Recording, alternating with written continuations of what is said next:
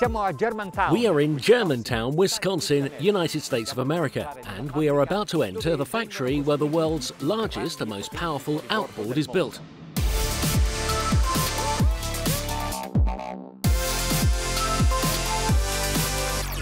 A few days ago, we were in Arco, in the province of Trento, Italy, where one of the plants of ZF Marine, a leading German-based ZF company in transmission systems, is located.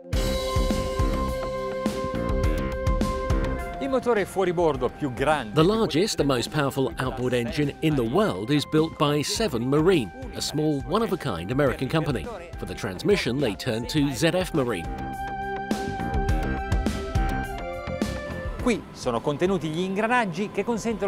Here are the gears that allow you to change direction. All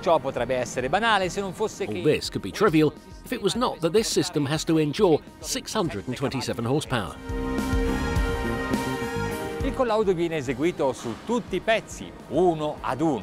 Testing is performed on all the units one by one. All the functions are tested, precise, careful operation that guarantees the highest quality and reliability.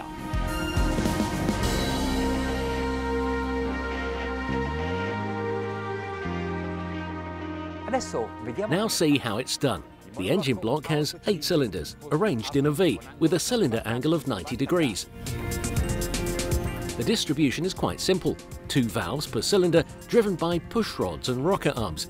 The displacement is 6,162 cubic centimeters and is all made of aluminium. It derives from the engine that General Motors produces for cars, and 7 Marine has developed it to deliver 627 horsepower at 5,500 RPM, with a maximum torque of 813 Newton meters. It is supercharged with a volumetric compressor with intercooler. It weighs 497 kilograms. 7 has created special combustion chambers and a fuel injection system that makes it very efficient.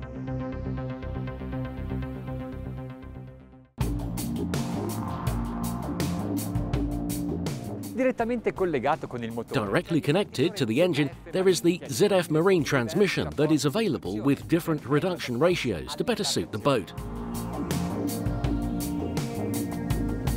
Choosing the right gear is very important for performance, reducing fuel consumption, and in this regard, 7 Marine and ZF Marine have endless experience. From the reduction gear comes the transmission shaft that transfers the rotation to the bevel gear set that is located in the torpedo.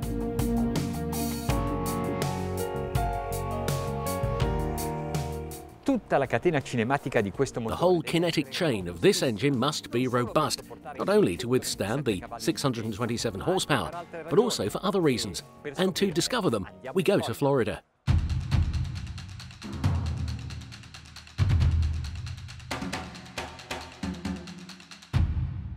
Un fuoribordo 7 Marine è un oggetto che stupisce per le sue dimensioni, ma anche per il suo. A 7 Marine outboard engine is an object that is amazing, not only for its size, but also for its look. It is fascinating and technical. They built countless versions, personalized and colorful, even illuminated. But it is not its look that makes it unique, but rather its power, 627 horses. So we have 4, so 2,508 horses, applied to the transom of this Hydrasports Custom 53 Sueños.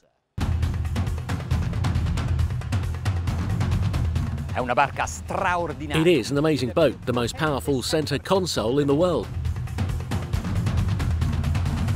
2 throttle controls and a joystick to control 4 engines. Behind this system is the ZF Marine electronics. Okay, let's start by turning the keys and listening to the noise of these 7 Marine engines. We'll insert the forward gear. Have you heard anything? No, because here, this gearbox is very special. You do not notice the characteristic clack, like all the other outboards. The clutch has 5 discs. It is hydraulic, electronically controlled, and the gears are beveled for a gentler, softer engagement. In addition, with this type of transmission, the joystick command works very well because it is possible to insert the clutches differently for each engine, both forward and backward. Look, Now let's do a rotation of the boat. Con 4 motori. With 4 engines this powerful, I have control of these 16 meters with just 2 fingers on one hand. It's fantastic.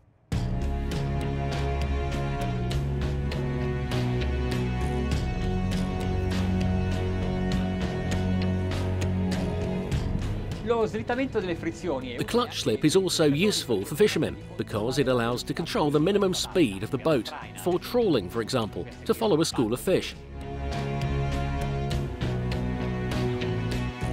Nessun fuoribordo ha un invertitore così evoluto. E poi, mentre tutti gli altri No outboard engine has a gearbox so evolved, and then while all the other outboards have a reduction ratio, which is the ratio between the number of revolutions of engine and the number of fixed axis propeller revolutions, but here it can vary, so you can change the gears to adapt the engine to each boat to get the best performance and use less fuel. The reduction ratio can be chosen between 1.47 and 2.35.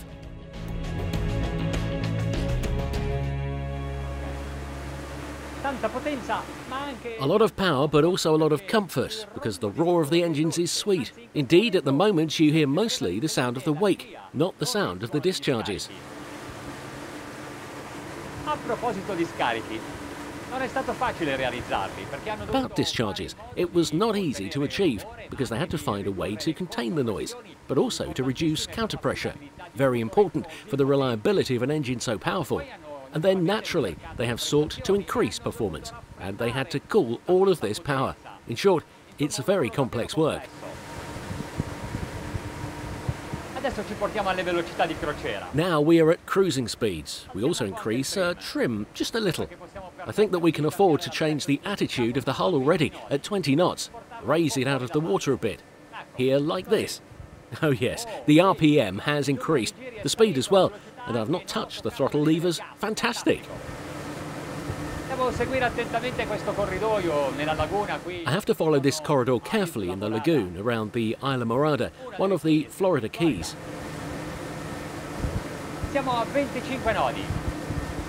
We are at 25 knots, the engine's at 2,800 RPM, 240 litres of consumption total overall, which means 60 litres per engine for each operating time. L'invertitore nella parte alta del motore dà un altro importante vantaggio. The gearbox being at the top of the engine gives another important advantage because it allows the gear's size in the immersed part. This means having a slender foot, more hydrodynamic, so less resistance. In short, power is important, but you must also be able to run the boat without too much friction. Mano a mano che diamo gas, lo sforzo dei motori aumenta continuamente. A proposito, little by little we increase the gas. The engine's effort increases continuously. By the way, we are at 3,800 RPM, 440 litres per hour and 38 knots. It can happen that while running, especially over some waves, the propeller comes out of the water. Then suddenly it's blown into the void at 2,000, 3,000 or even more turns. Then in an instant it finds itself submerged again in the water. The impacts are violent and the propeller must immediately return to pushing the boat, which in this case weighs about 15 tons, considering the hull and its loads.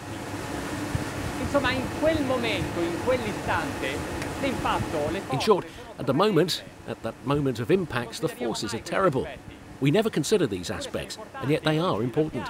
We have fun, but the engine does not. The engine is fatigued.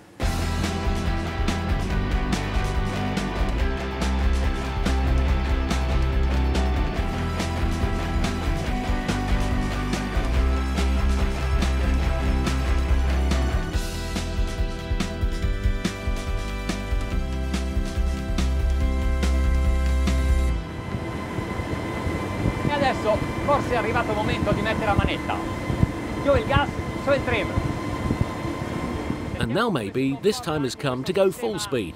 Throttle down, raise the trim. Let's see how this steering system behaves as well. Fabulous, wonderful, fantastic control. La velocità continua a crescere e io alzo ancora un po' il trim. Speed continues to grow and I raise the trim a little more. Do you hear the roar increase? Ok, 52 nodi, 5.500 giri minuto. Very well. Okay, 52 knots, 5,500 RPM. Still a little bit more. Yes, yes, it keeps coming out of the water. 54 knots. What a wake.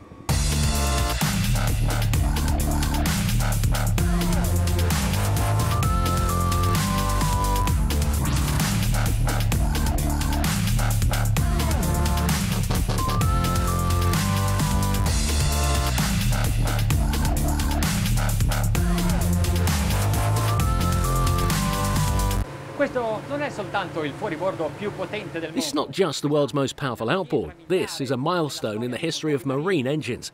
This is an engine that's a bit like this boat. Sueños, a dream.